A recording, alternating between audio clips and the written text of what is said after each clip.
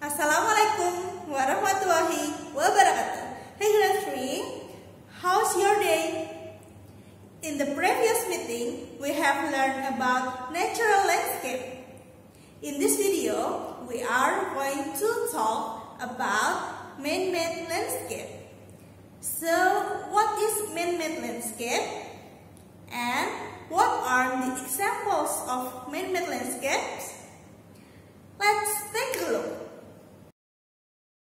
Man-made landscapes are landscapes that have been affected, influenced, or shaped by human involvement. Jadi, kenampakan buatan adalah kenampakan yang sudah dipengaruhi oleh manusia atau dibuat oleh manusia. So, what are the examples of man-made landscape? Let's see. The first one is paddy field. Paddy field is a land used for growing crops like rice and taro. Sawah adalah tempat untuk menumbuhkan padi dan juga umbi. There are 4 types of paddy field in Indonesia. First, tada hujan. Second, irigasi. Third, pasang surut. And fourth, lebak. Next, plantation. A plantation is a large farm to plant crops like tea, rubber, coffee, palm, and sugarcane. Perkebunan adalah tempat untuk menanam tanaman seperti teh, karet, kopi, sawit, dan tebu. Residence. Residence is a place for human live. Perumahan adalah tempat di mana orang tinggal. Dam and reservoir.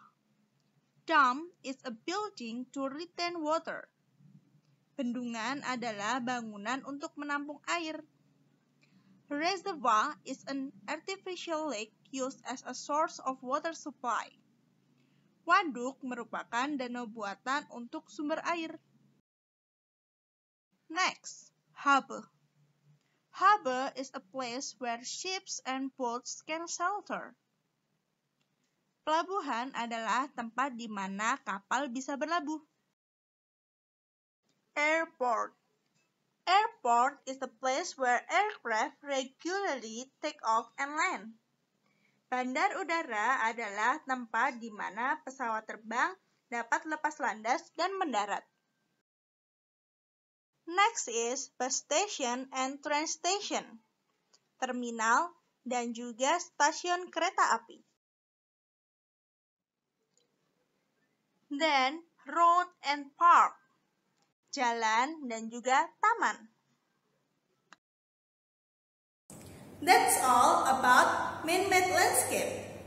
Your task is, please cut and paste the sticker on your book. Don't forget to give title on it. Thank you very much. Wassalamualaikum warahmatullahi wabarakatuh. Bye-bye.